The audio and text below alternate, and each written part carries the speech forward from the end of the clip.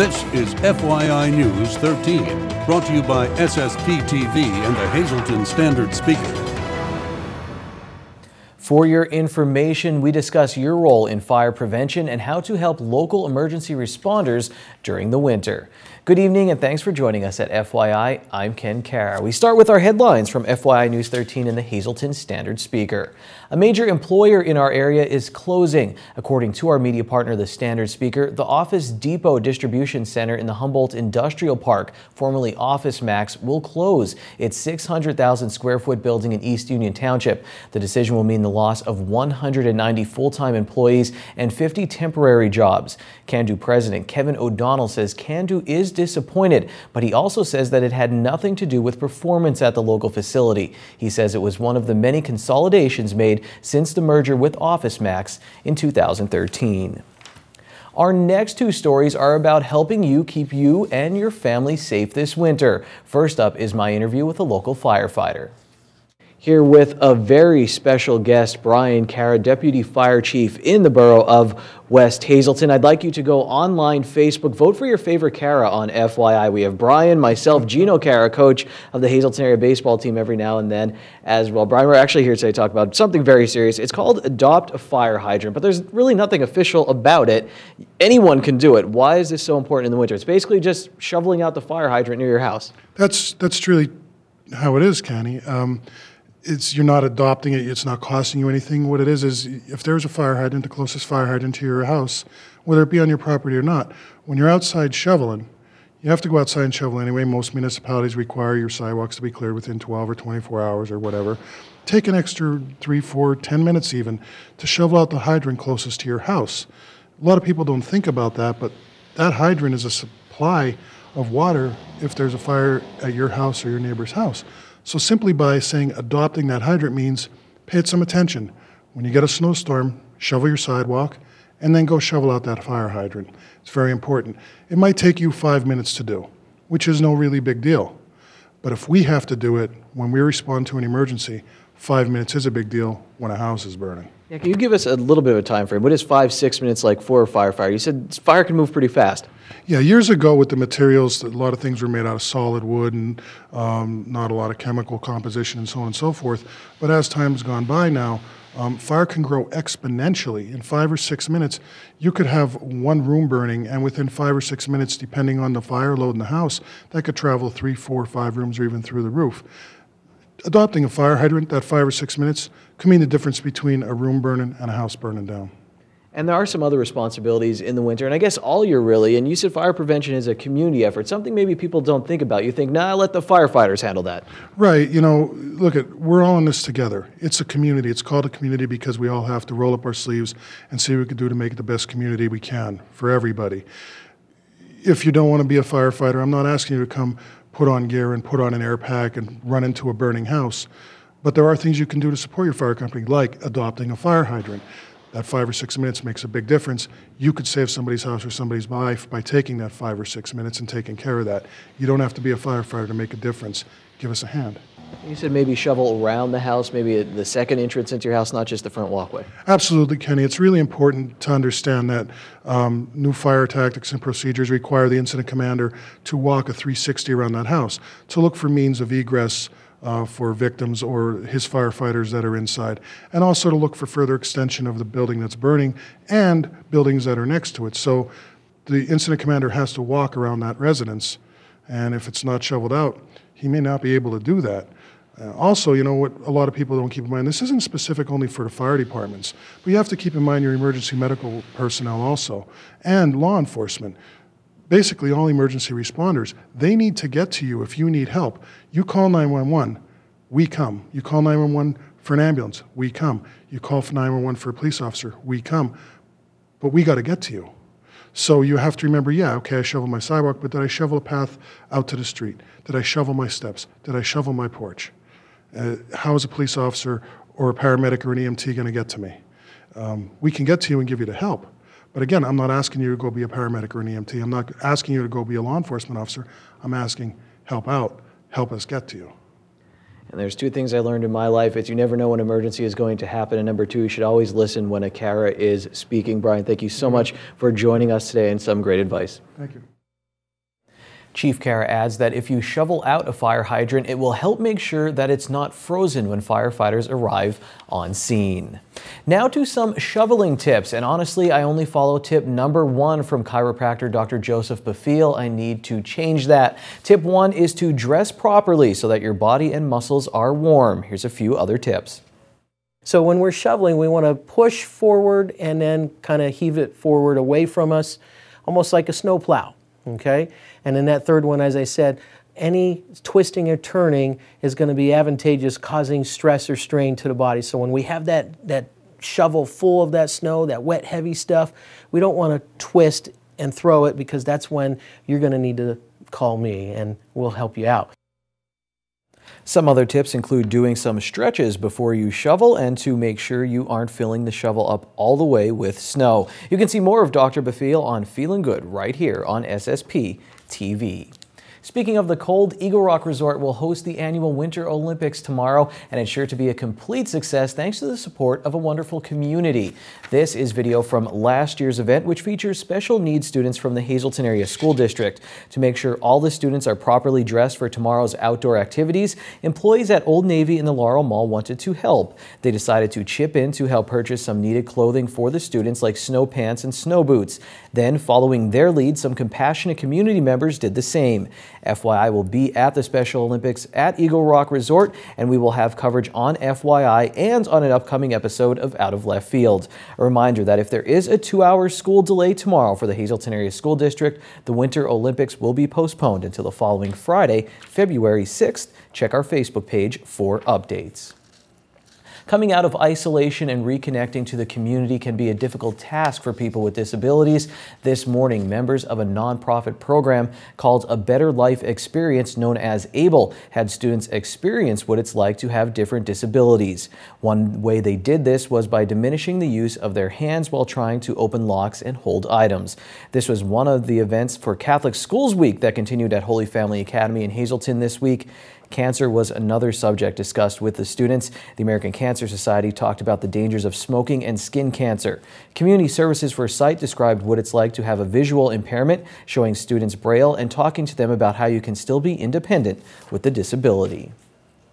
Sprinkles of love are going to be spread all over downtown Hazleton, and some big names are helping spread the love. Believe it or not, I didn't write that lead. Hazleton Mayor Joe Yanuzzi has decided to play Cupid as part of the Downtown Hazleton Alliance for Progress's second Friday event in February. The mayor has offered to perform wedding ceremonies for anyone who would like to get married or renew their vows on Valentine's Eve. Here's Krista Schneider with more details. Anybody who wants to get married or renew their vows in honor of Valentine's Day this year needs to book book it on the schedule with City Hall by February 9th. And then we also have a live broadcast from WAZL at Frankie's restaurant from 4 to 6. And so if anybody wants to go live on the radio and proclaim their love for somebody, they can do it that night. The lobby of the Hayden Tower at the Markle Building will serve as a backdrop for the ceremonies. Other events and business promotions will be held throughout downtown Hazleton. For a complete list of events, go to the website up on your screen. We now want to tell you to pick up the Standard Speaker whenever you get the opportunity, or go to standardspeaker.com. They're our media partner, and they will have you covered for all of your local news, sports, and more. And for breaking news, sign up for text alerts. Up next on FYI, it's our weekly Downtown Hazleton Alliance for Progress segment, the weather forecast, and we'll take you to the press conference where Pennsylvania Supreme Court Justice Coriel Stevens announced he will run for the seat he currently occupies by appointment. In sports, we'll let you know how the bowling season is going for the Hazleton Area Cougars, and 2 members of the team will tell us about an interesting fundraiser for the team.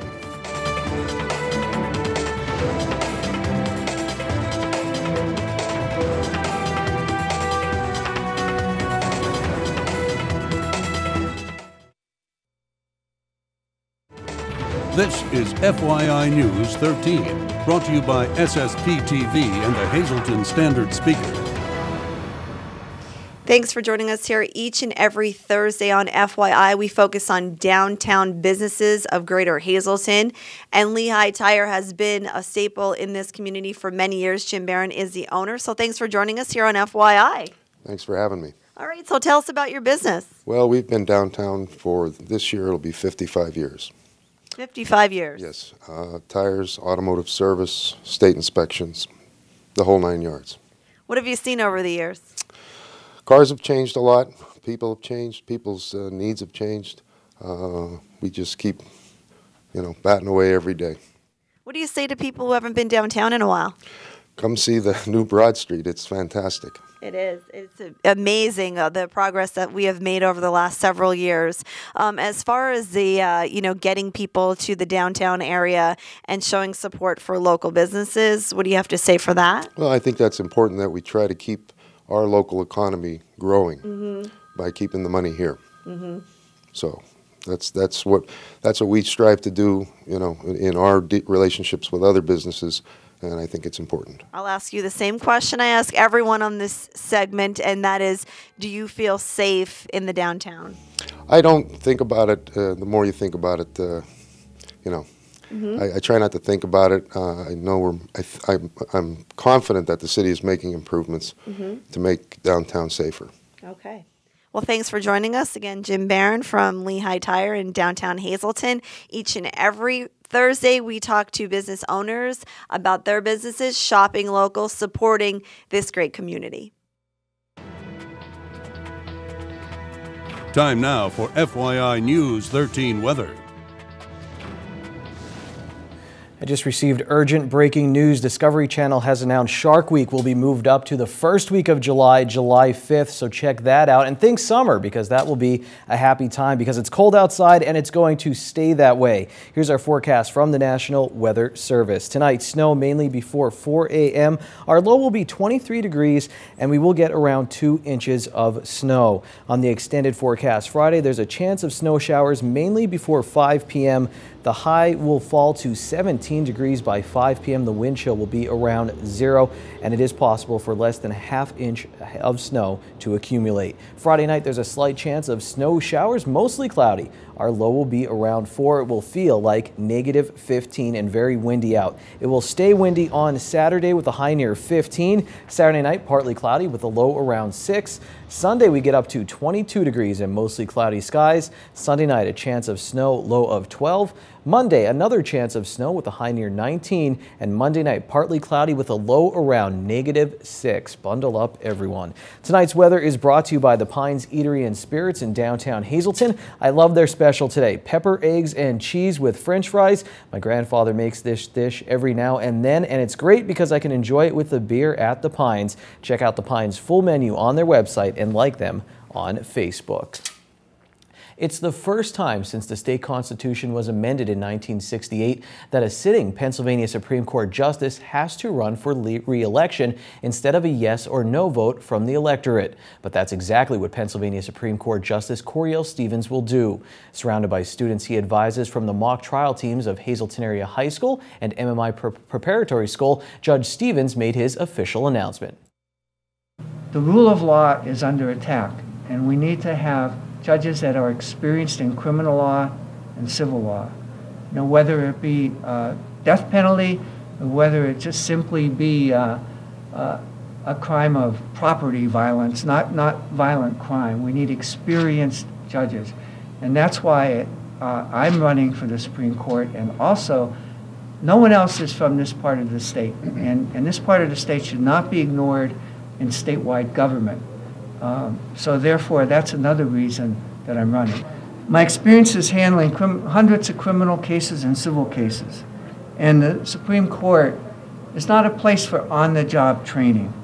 This has been a difficult year for the Supreme Court. And I'm the first Supreme Court justice to run in a direct election. That's not a yes-no vote. A yes-no vote's a lot easier. I have to compete in an election. And I'm not going to inject politics into the Supreme Court, nor will I let the Supreme Court get injected into politics. Throughout his political career, Stevens never lost an election. He previously served as state representative, Luzerne County District Attorney, on the Luzerne County Court of Common Pleas and the State Superior Court. Stevens responded to concerns that he is currently 68 years old, just 2 years shy of the mandate retirement age of 70. I would not be running if I thought I could only serve 1 year. On February 3rd, the House Judiciary Committee is going to take up the bill to extend judges to the age of judges is 75. Senator Jake Corman, the majority leader of the Senate, called me on Saturday and he said, I understand people are bringing this up against you. I want you to know that the Senate is going to get it on the ballot. They said they might not make it in time for the May primary. And then the other part of it is then the voters have to approve it. And the largest voting bloc in Pennsylvania are older voters. And everybody from the polls, the Zogby and all the polls have said that they don't expect any opposition to it. So all I could do is go on that faith at this point. But I believe that, and that's why, I'm willing to campaign. Stevens was appointed to his current seat on the court and was unanimously confirmed by the state Senate. He said he will not accept political party endorsements. And before we go to break on FYI, here's your midday winning Pennsylvania lottery numbers on the green screen. Pick 2, 92, pick 3, 0, 1, 2, pick 4, 6, 1, 9, 8, and pick 5, 1, 1, 2, 6, 1. Sports is next on FYI. This is FYI News 13 Sports. I'm going to tell you all about an opportunity that you have to bowl with these two very talented bowlers standing right next to me. We'll get into that, but first, let's talk about the program they're involved with, the Hazleton Area High School bowling teams, the girls and the boys. Jamie Kalaga is with us. She's a senior, and Zach Bergenson, he is with the boys. He is a junior. Jamie, let's start with you. You were bowling since you can't even. That was your response. You've been bowling a while. Yeah. Your coach did the math. It's been about 13 years, a long-time bowler, very successful.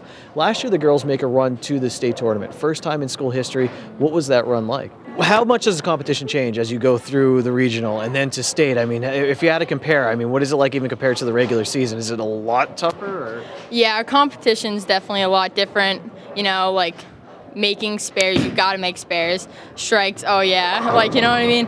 Scores are definitely a lot higher, more pressure, but it's fun. It's definitely fun. So the girls this season, talk about the group this year, and what are you guys looking to accomplish? Is state still the ultimate goal? Is it realistic? Yeah, we're doing well.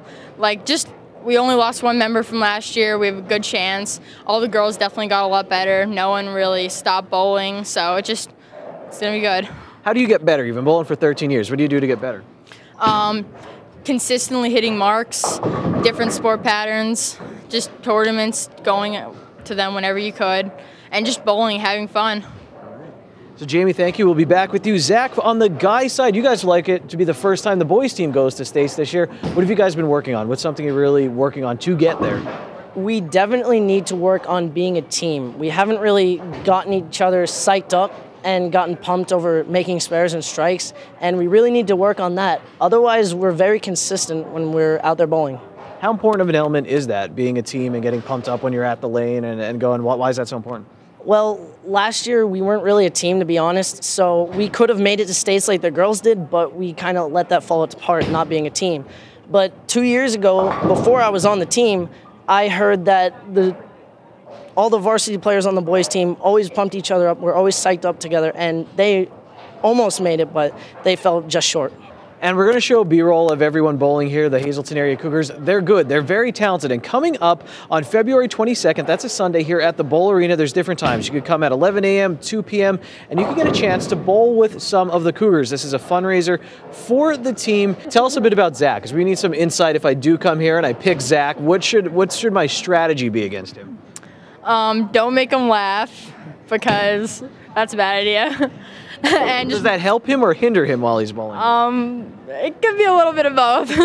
What is he like as a bowler?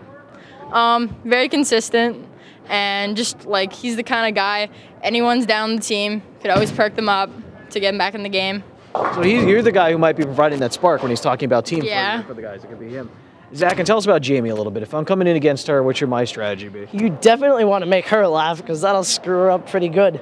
But what you really want to do is pick up your spares, because sometimes she'll chop some pins and mess up pretty well.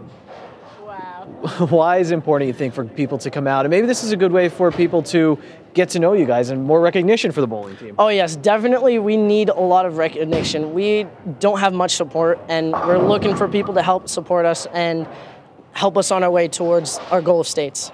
and this would be a great way to get to know the bowlers and their personalities as well. So come out for that, and we will keep you updated on the Cougars and Lady Cougars' quest for a state championship. So you'll get a Cougar on your team, and then you'll be competing against other Cougars on the other teams. Interesting event. So here's tonight's FYI Standard Speakers scoreboard. The District 2 Wrestling Tournament is this weekend, and the Big HA will go in with some momentum after their win over Crestwood. They finished Wyoming Valley Conference competition with a 6-1 record and tied for first in Division 1. The District 11 meet is also this weekend, and on Wednesday, North Schuylkill, Tamaqua, and Monoy area both had losses in the Schuylkill League. I believe most cats don't like water, but these Cougars do, and they got a sweep over Berwick in the pool. In girls basketball, North Schuylkill beat Mount Carmel in a non-league matchup, and MMI in boys basketball, they lost to GAR in the Wyoming Valley Conference. Thursday is $1 burger night at Bottlenecks. Get a juicy 4th pound burger for only $1 all night long. Good evening, everyone, and here's tonight's Talk of the Town report. 2 announcements. First, the Valley Regional Girls Softball League is now accepting registration forms for the 2015 season. Girls between the ages of 5 and 18 are eligible to play. Registration is $50 for one player and $40 for the second girl from the same family. For information, check out valleyregionalsoftball.com or call 570-401-1144. And finally, Holy Trinity Orthodox Church, located at South Kennedy Drive in McAdoo, will be holding a pierogi and halushki sale Friday, February 6th from 10 a.m. to 5:30 p.m.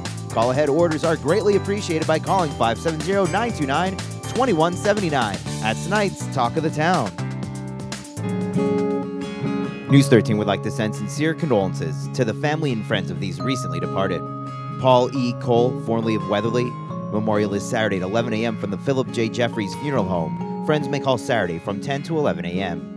Frank M. Damitz, formerly of Hazelton. Arrangements will be announced by the Hazel Chapel of the Cropton Hughes Funeral Home. Florence M. Job, the McHugh-Wilczek Funeral Home will announce complete arrangements. Calvin Barry, the McHugh-Wilczek Funeral Home will announce complete arrangements. John D. McCarthy of Kingston. Services Saturday at 10 a.m. in the Church of St. Mary of the Immaculate Conception. Friends may call Friday from 3 to 7 p.m. in the church. Robert J. Shellhammer Jr. of Drums. Funeral is Saturday at 2 p.m. from the Harmon Funeral Home. Friends may call Saturday from noon to 2 p.m. Dorothy May Hunsinger of Hazelton. Memorial will be held privately and at the convenience of the family. And Michael Plaska Jr. Friends may call Thursday from 6 to 8 p.m. in the McNulty Funeral Home.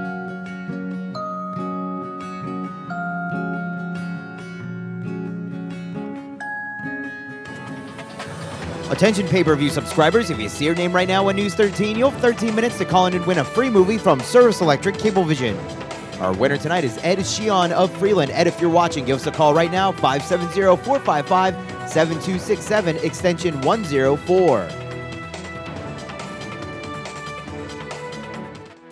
Before we leave tonight, just a reminder to go to downtownhazelton.org. Check out all of the events coming up for Second Friday, and you might be able to get married as well. Thank you for joining us tonight. Take it easy, everyone.